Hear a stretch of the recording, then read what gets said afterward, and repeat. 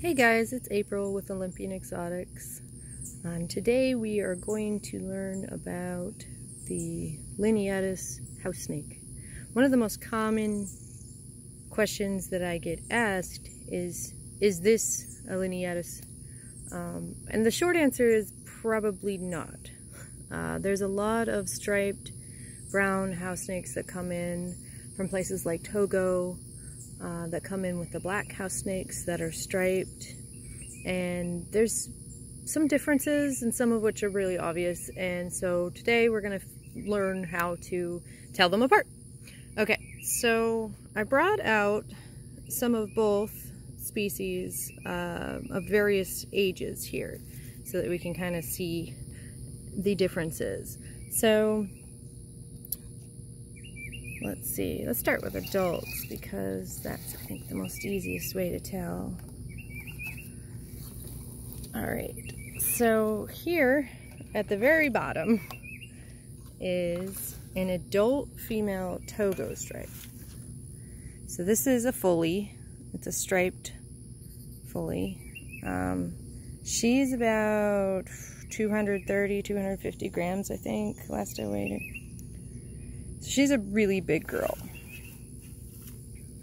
You can see on my hand there. Pretty big. Okay. So let's put a female adult breeder Lineatus on there. Okay. So let's put them side by side.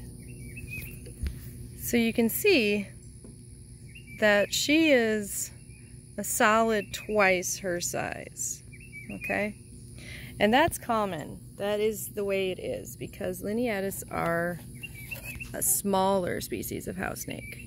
They also have the really, really big eyes that, if I can get it to zoom in a little here, you see that she has kind of bigger eyes. And then in the Togo, they're really not that pronounced, okay? So that is adult females. If you see an adult female and she's over 200 grams, that's a Togo, okay? So that's an easy way to tell. Then we look at some males, okay? So this is a Togo female, that is a Togo male, and this beautiful boy here is a Lineatus male. Okay, so he is, again, solidly almost twice, you know, his size. So there you go. We got some breeder Lineatus, and then you got some breeder Togos. Okay? Alright. Okay. So then what about babies? Well, the size difference goes right down to babies. Okay, so this one here is the Lineatus baby. Okay, and it's actually a good bit older too than this, which is the Togo. So another difference that you can tell across the two is that in Togos, their stripes tend to be yellow. Okay, and they tend to break there at the head, although that's not always the case. Okay, so that one's a Togo. And the stripes are yellow, and they are pretty thin, and they tend to disappear down the body. Really good quality stripe fully can have stripes that run the entire length of the body, but they're not as wide, and they're not as white. So I'll show you this other male here. You see the big eyes there, right? So white stripes running down the body. Okay, and it's really obvious in this girl, the white stripes. Okay, and it goes the whole length of the body.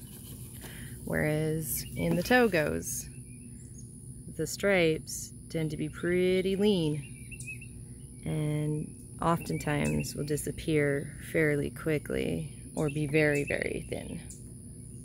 Okay, and a quality fully, which is what I obviously try to breed, is they can retain the stripes. Obviously I try to keep the stripes in as much as possible, so that's one of this year's yearling babies that we are going to be offering for sale pretty soon. So yeah, that's, you know, how you can tell them apart. Basically, the points to look for is, you know, the Lineatus will have the really, really big kind of eye, and then the wider white stripes and be a lot smaller.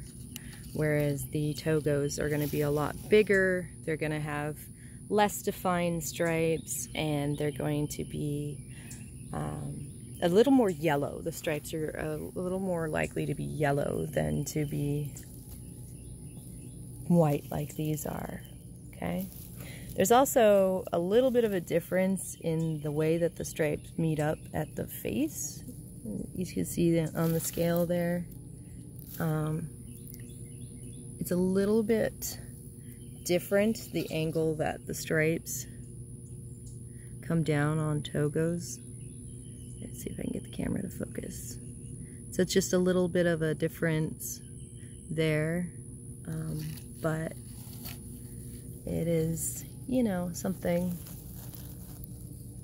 that you can kind of use to help you figure it out. Okay, well, I hope this helps. Feel free to like, subscribe, and comment below if you have any questions. All right, thanks guys.